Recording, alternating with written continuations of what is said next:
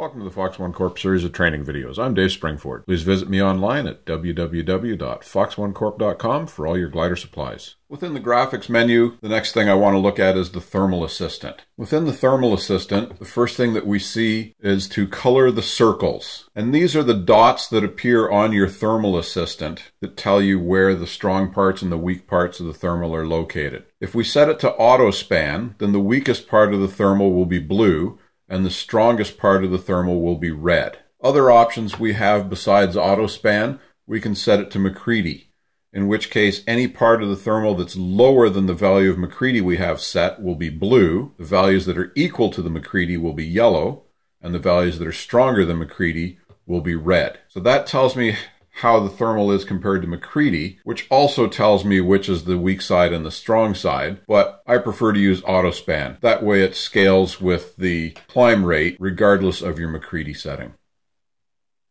Another option is you can have it set to Averagevario, so it will color much like MCCReady, but based on your Averagevario rate. So I'm going to leave that at auto span. Switch to thermal assistant. If you want it to show, then you have to set this to one of the settings, such as encircling, automatic, or with your speed command, vario switch. Three options. You can toggle into the thermal assistant with your speed command switch. You can have the S80 or S100 automatically go into thermaling as soon as you start to circle, or you can have it completely disabled so you don't see it at all. The next option is use active navigation data. If you enable that, then you'll still see navigation data for your task or for your waypoint, depending whether you're in task mode or waypoint mode. You'll see that on your thermal assistant page. The thermal assistant ping method, that is like on the LX9000 varios called beep. So while you're thermaling, if you would like the vario to beep or ping at you before you're approaching the maximum point of the thermal, we'd have this set.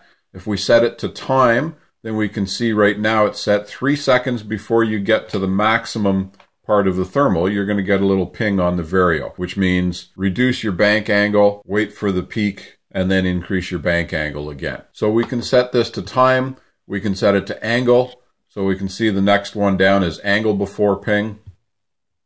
So those are our two options, plus a disabled option if you don't want to hear it at all. So we'll leave it at time and 3 seconds as the default. Hopefully you've learned something about the S series of varios today. If you have any questions or comments, please drop them in the comments section below or send me an email. And visit me online at www.foxonecorp.com.